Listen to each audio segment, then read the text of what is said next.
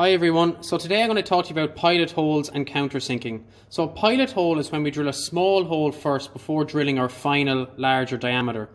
Now I normally do this when I'm drilling a hole that's maybe size 10mm or larger. So my general rule would be that your pilot hole needs to be about half the diameter of your final finished size. So my finished hole here is going to be 10mm, so I've already drilled a 5mm hole.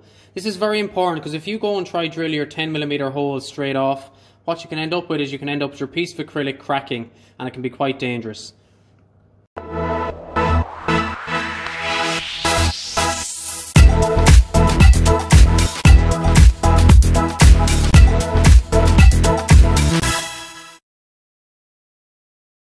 Countersinking is a drilling process that allows a screw to sit flush with your workpiece.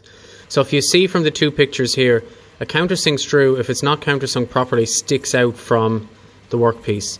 Using the countersink drill bit, we lower it slowly into the piece, and as you can see then from the final photo at the end of this video, when you're finished countersinking, it sits nice and flush with your workpiece. It's a very tidy process that really makes a project stand out.